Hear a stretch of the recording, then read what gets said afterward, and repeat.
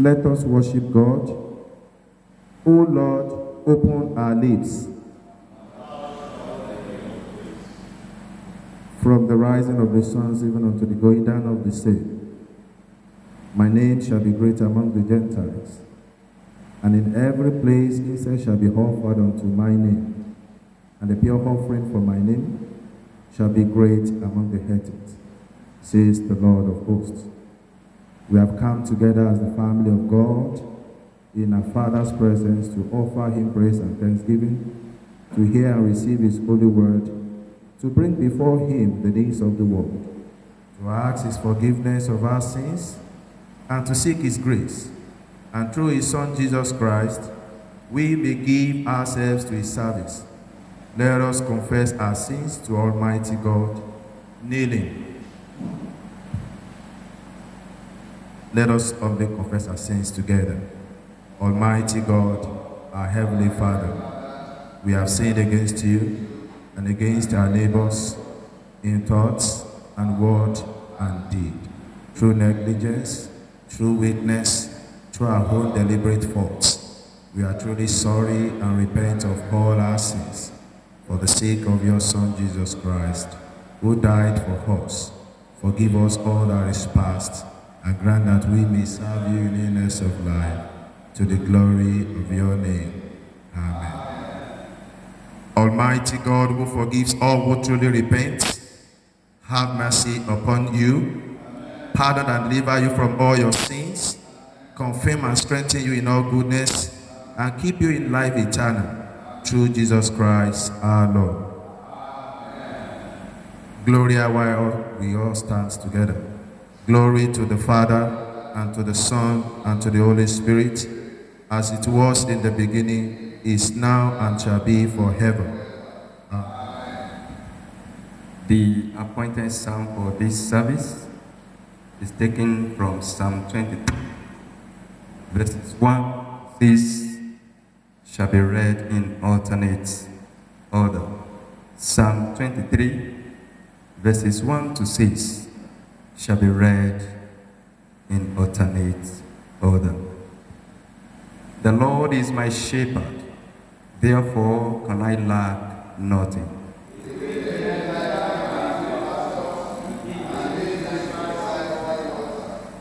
He will refresh my soul and guide me in right pathways for his name's sake.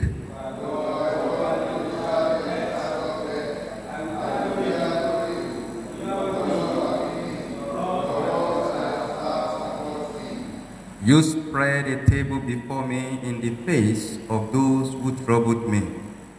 You have anointed my head with oil, and my cup will be full.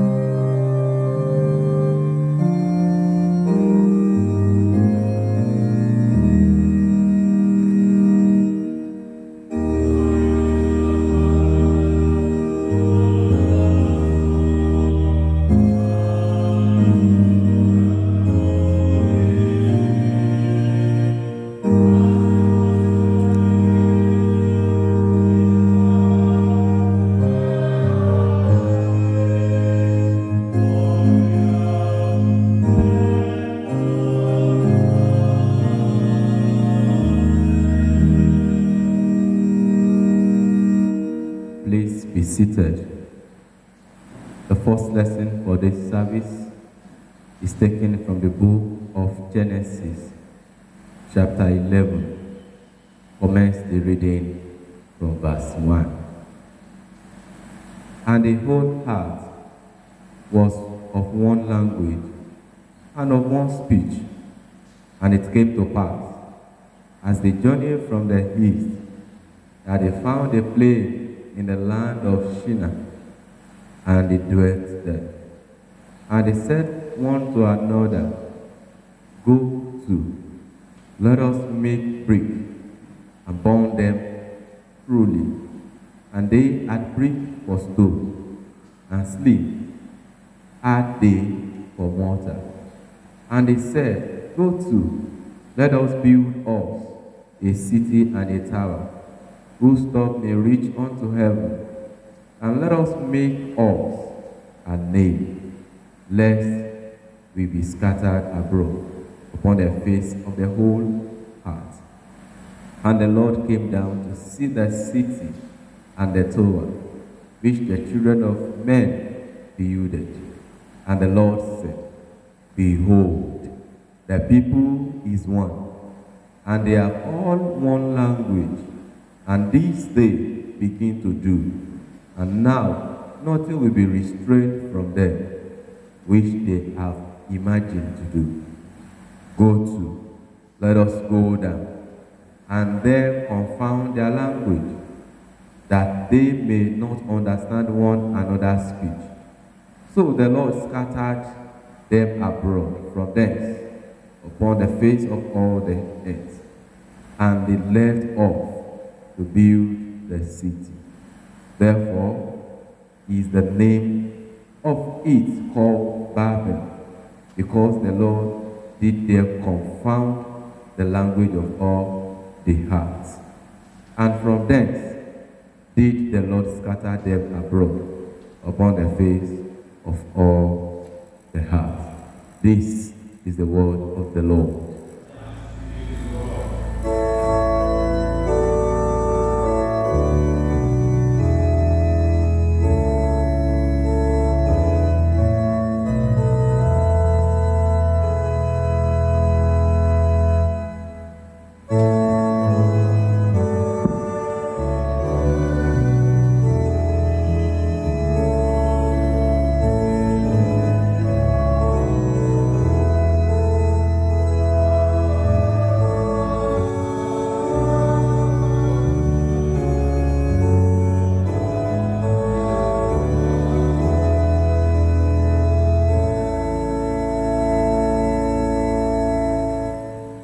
Let's sit back. The second lesson is taken from the Gospel of our Lord Jesus Christ, as recorded by St. John, chapter 11. We start the reading from verse 17. John, chapter 11, from verse 17. Then when Jesus came, he found that he had lain in the grave for 4 days already. Now Bethany was nigh unto Jerusalem, about 15 furlongs off. And many of the Jews came to Martha and Mary to comfort them concerning their brother. Then Martha, as soon as she heard that Jesus was coming, went and met him. But Mary sat still in the house. Then said Martha unto Jesus, Lord, if thou hadst been here, my brother had not died. But I know that even now, whatsoever thou wilt ask of God, God will give it thee. Jesus said unto her, Thy brother shall rise again. Martha said unto him, I know that he shall rise again in the resurrection at the last day. Jesus said unto her, I am the resurrection and the life. He that believeth in me, though he were dead, yet shall he live. And whosoever liveth and believeth in me shall never die. Believest thou this? She said unto him, Yea, Lord. I believe that thou art the Christ, the Son of God, which should come into the world. This is the word of the Lord.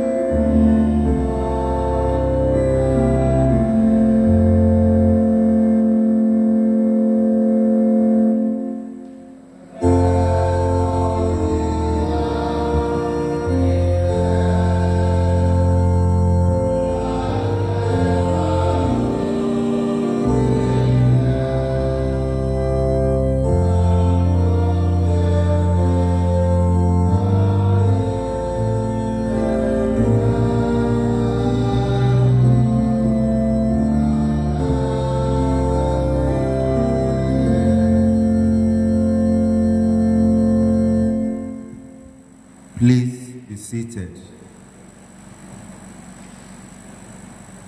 We appreciate God for another opportunity to be in His presence in this beautiful Sunday morning. It is my prayer that the blessing He has prepared for us shall be our portion in the name of Jesus. I'd like to appreciate the Lord Bishop and the Diocesan for the privilege He has given unto me to relate the word of God to the people of God. It is my prayer that the good Lord will continue to bless His episcopacy in the name of Jesus. Let us pray. O God, our Father, we are willing and ready to hear from you. Speak to us in a language we will understand and encourage us to continue our journey despite our challenges, through Jesus Christ our Lord. For our meditation this morning, we shall consider the theme, delay is not denial. Delay is not denial. And I would like to take my text from the second lesson read this morning, John chapter 11, verses 21 to 23. John chapter 11, verses 21 to 23. Then said Martha unto Jesus, Lord, if thou had been here, my brother had not died. But I know that even now, whatsoever thou wilt ask of God, God will give thee. Jesus said unto her, Thy brother shall rise again. The Gospel of Jesus according to St. John, chapter 11, is the account of Lazarus' sickness, the call of Jesus by Lazarus' sisters, the delay in Jesus coming to attend to Lazarus, the death of Lazarus, the burial of Lazarus, the coming of Jesus after the death of Lazarus, and the resurrection of Lazarus. In our text for meditation this morning, John chapter 11, verses 21 to 23, Martha, one of the sisters of Lazarus, after she heard that Jesus Christ had arrived, went to meet Jesus. She expressed her displeasure in Jesus' lateness to attend to their case. Then said Martha unto Jesus, Lord, if thou shalt be here, my brother hath not died. John chapter 11, verse 21. He told Jesus Christ that he delayed in his coming, and that his delay has caused them death, havoc, pain, grief, sorrow, and the loss of their brother. The word delay simply means the act of delay, postponement, lingering inactivity, to put off until a later time, to devour, to stop, to detain or hinder for a time. The word delay is not new to the people of God, both in the Old Testament and the New Testament era.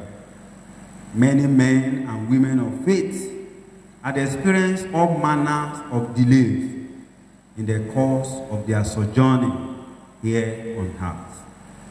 For example, Abraham.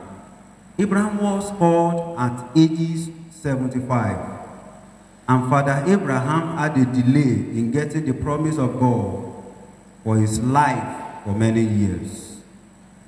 Let's consider some Bible passages that talk about this. Genesis chapter 12, verses 1 and 2. Now the Lord has said unto Abraham, Get thee out of thy country, and from thy kindred, and from thy father's house, unto a land that I will show thee, and I will make of thee a great nation. And I will bless thee, and make thy name great, and thou shalt be a blessing. In Genesis chapter 17, verse 1, hear God again. And when Abraham was 90 years old and 9, the Lord appeared unto Abraham and said unto him, I am the Almighty God. Walk before me, and be thou perfect. Then in verse 6, God said, And I will make thee exceedingly fruitful, and I will make nation of thee, and kings shall come out of thee. Look at the response of Abraham to all the promises of God after many years of waiting. Then Abraham fell upon his face and laughed, and said in his heart, Shall a child be born unto him that is 100 years old? And shall Sarah that is 90 years old bear? Genesis chapter 17, verse 17. But in all these delays, people of God, God finally answered Abraham and his wife. They had their own Isaac. Genesis chapter 21, verses 1 and 2. And the Lord visited Sarah as he had said, and the Lord did unto Sarah as he had spoken.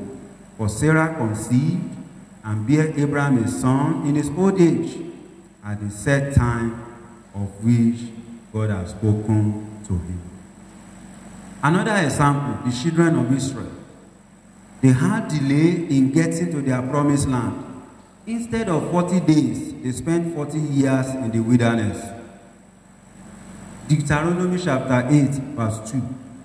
And thou shalt remember all the way which the Lord thy God led thee these 40 years in the wilderness, to humble thee, and to prove thee, to know what was in thy heart, whether thou wouldest keep his commandment or no.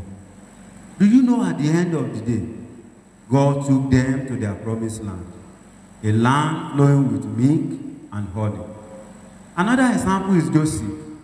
He had a dream before age 17. And the dream was not fulfilled until he got to prison in Egypt. When you read through Genesis chapter 39 to 41. Time will not permit me to tell you of the delay experienced by Hannah, Elizabeth, Manoah, David, and other men and women of faith. Many people are experiencing delays of various degrees presently. To some, it is a delay in childbearing. To some, it is a delay of getting job. To some, it is a delay in getting healing. To some, it is a delay of visa application. To some, it is a delay in getting admissions into the higher institution of their choices. To some, it is a delay in getting married. To some, it is a delay in becoming grandpas and grandmas. And to some, it is a delay in salvations of their loved ones' souls.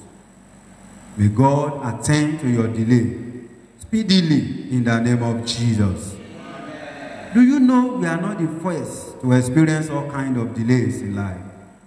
Delay is not denial. He who made the promise will surely fulfill it in Jesus' name. What do we do if we don't want our delay to become denial? That is our concern this morning. Let us look at the case study of Mary and Martha in the second lesson read today and get some principles for our personal life. Number one, continue to make your situation known to God. Mary and Martha made their situation known to Jesus. They called upon him. In John chapter 11, verse 3, before Lazarus died, they informed Jesus. And when you read further, in verse 20 to 22, even after Lazarus died, you know Mary and Martha still went to Jesus to explain the situation.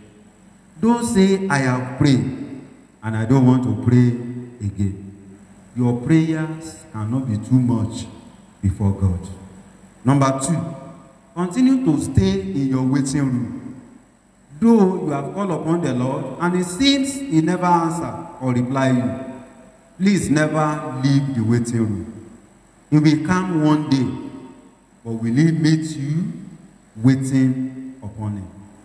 Then when Jesus came, he found that he had laid in the grave for days already. The Martha, as soon as she heard that Jesus was coming, went and met him. But Mary stayed still in the house. That is John chapter 11, verses 17 and 20. Beloved, are you still waiting for the Lord? Or you have gone the way of the world to solve your problem?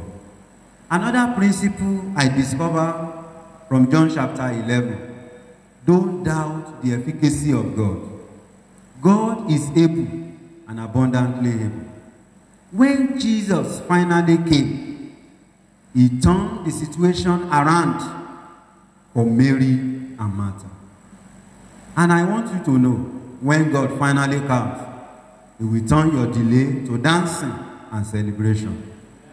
And said, where have ye laid him? They said unto him, Lord, come and see. John chapter 11, 34. Both Mary and Martha believe in Jesus, though their brother has been in the grave for 4 days.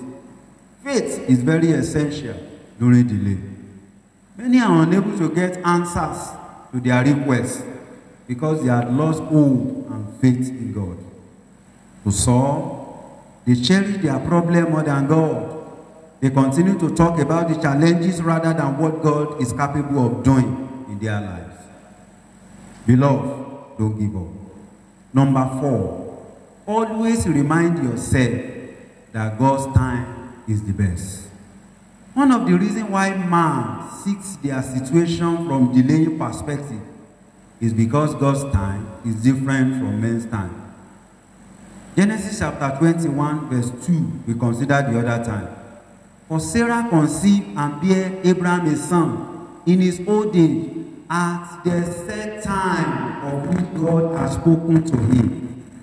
And when you look at Psalm 90 verse 4, the psalmist says, for 1,000 years in thy sight are but as yesterday, when it is past, and as a watch in the night. May you receive grace to wait upon the Lord all through your times of delay, in the name of Jesus. Finally, people of God, continue to cooperate with God. Your cooperation with God is very essential if you do not want your delay to turn into denial.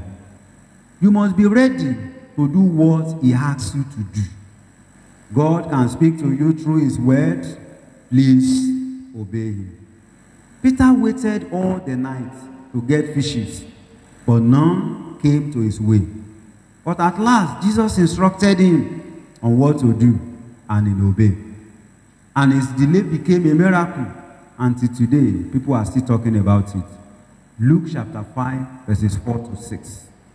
Likewise, in our second lesson today, Mary and Martha cooperated with Jesus, and the long-awaited delay turned to their testimony. Jesus said, take away the stone. Martha, the sister of him that was dead, said unto him, Lord, by this time he sinketh, for he had been dead 4 days. Jesus said unto her, I not said unto thee, that if thou wouldest believe, thou should see the glory of God. And look at verse 41. Then they took away the stone from the place where the dead was laid. And at the end of the day, the miracle happened. People of God, as I conclude this sermon, the situation of our world is terrible. Many things are challenging us. Nevertheless, our God is able. He is our Lord and the greatest shepherd. The psalm we read this morning, Psalm 23, explained this. Even if you are passing through challenges, God is there with you. Never give up. God is still on the throne. Suicide is not the solution.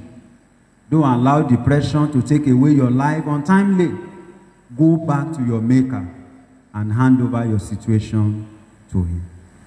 I want to leave with you 1 Peter chapter 5, verse 7. Casting all your cares upon him, for he cares for you. Let us pray. O God, our Father, attend to our situation speedily, that we may experience your power as we journey in this terrible world of ours, that your name may be glorified through Jesus Christ, our Lord.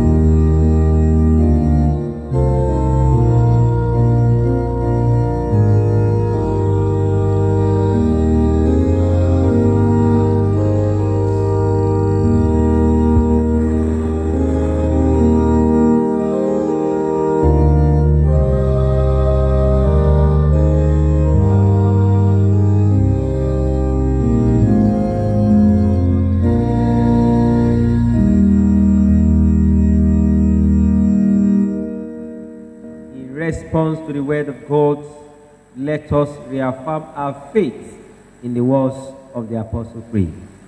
I believe in God, the Father Almighty, creator of heaven and earth. I believe in Jesus Christ, his only Son, our Lord.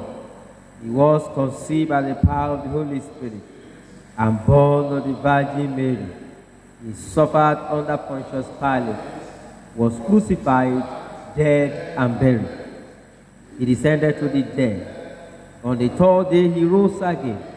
He ascended into heaven, and is seated at the hand of the Father. He will come again to judge the living and the dead. I believe in the Holy Spirit, the Holy Catholic Church, the communion of saints, the forgiveness of sins, the resurrection of the body, and the life everlasting. Amen. The Lord be with you. Please kneel and let us pray. Lord, have mercy upon us. Lord, have mercy upon us. The Lord's Prayer. Our Father in heaven, hallowed be your name. Your kingdom come, your will be done on earth as it is in heaven. Give us this day our daily bread. Forgive us our sins, as we forgive those who sin against us. Lead us not into temptation, but deliver us from evil. Amen. Lord, show your mercy upon us. O Lord, guide and defend our rulers. Endue your ministers with righteousness. O Lord, save your people. Give peace in our time, O Lord.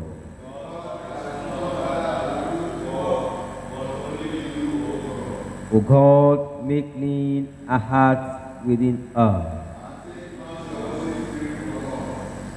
The collect for 28th Sunday in Trinity and other prayers. The Lord be with you. Let us pray. Eternal Father, whose Son Jesus Christ ascended to the throne of heaven, that he might rule over all things as Lord. Keep the church in the unity of the Spirit and in the bond of peace, and bring the whole created order to worship at his feet, who is alive, and reigns with you and the Holy Spirit, one God, now and forever.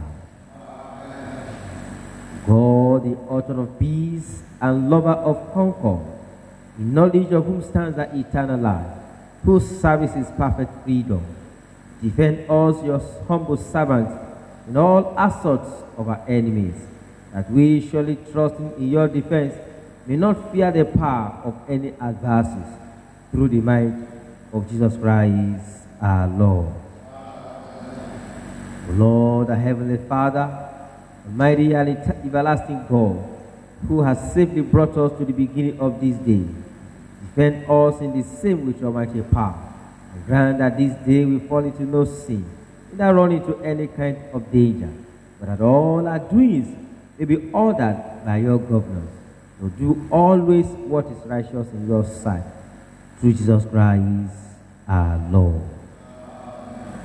In continuation of our prayer, we shall pray for our nation Nigeria, the Church Universal, and other prayers. The Lord be with you. Let us pray. Thank you, eternal God, for your love over our nation Nigeria. Despite all challenges, you are still with us. We say this morning that you receive our thanks and praise in Jesus' name. We pray for our nation. Lord, have your way. Bring us out of every dilemma. Direct all our leaders to know what to do. Use them for solution to our problems.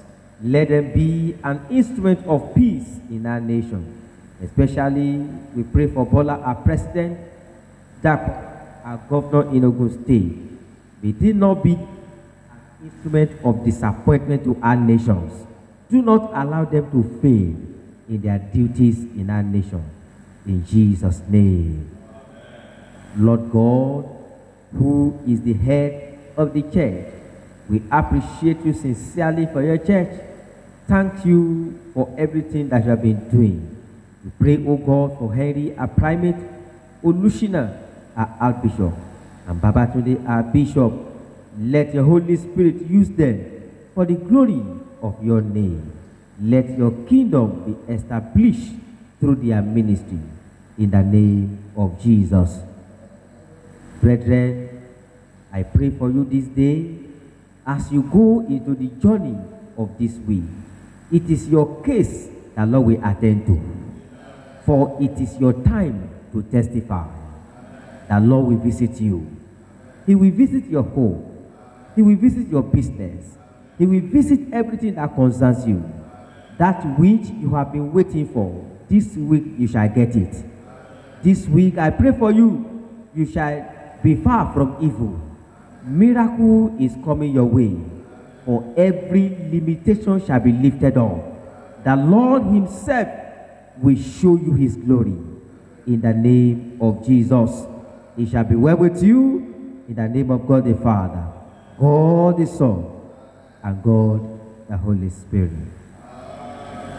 Let us bring our personal petition to the throne of grace, believing that he will answer us.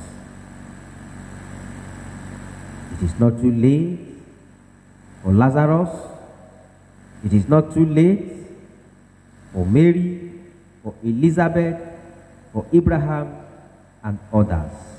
When you talk to God, it will not be too late for me.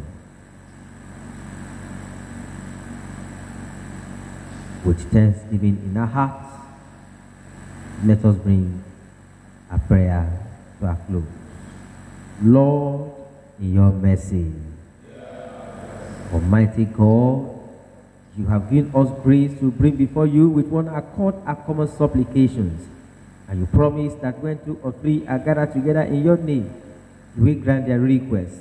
Fulfill now, O Lord, the desires and petitions of your servants, as may be most expedient for them, granting us in this world knowledge of your truth, and in the world to come, the fullness of eternal life. Let us say the grace together. May the grace of our Lord Jesus Christ, the love of God, and the fellowship of the Holy Spirit be with us now and evermore. Amen.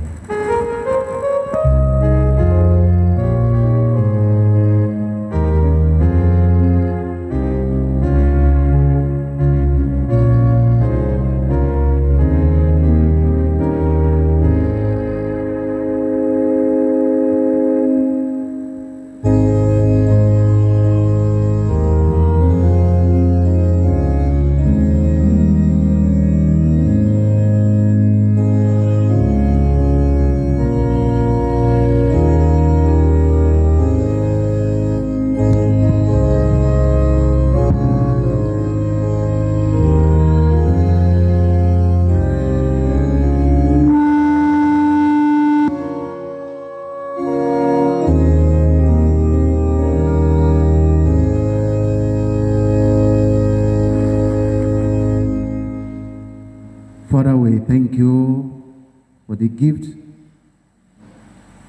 the one that you provided for us, who brought this to you this morning. Accept these gifts and bless us in returns in the name of Jesus Christ. Father, we pray that whatever we lay our hands upon, Father, we pray you will bless us in the name of Jesus Christ. Thank you, everlasting Father. In Jesus' mighty name we pray. The Lord be with you. Let us pray.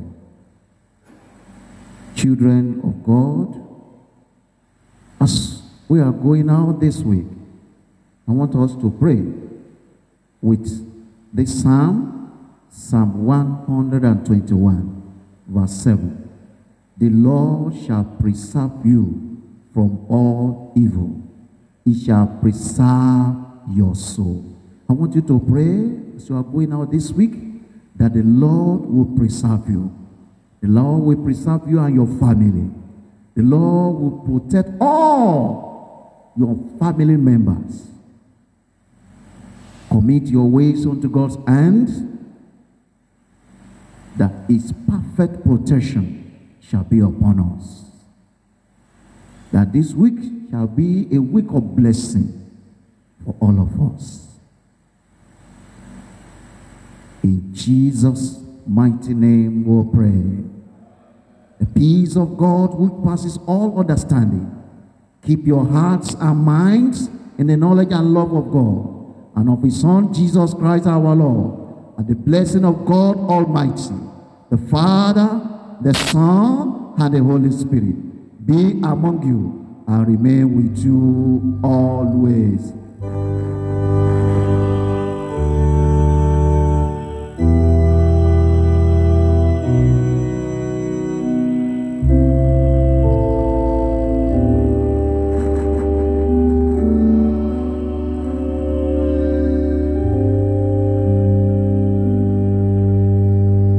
Shall we rise for our memory verse? 1 Corinthians chapter 1, verse 18. For the message of the cross is foolishness to those who are perishing, but to us who are being saved, it is the power of God. No cross, no cross, no cross. The blessing of the Lord be upon you.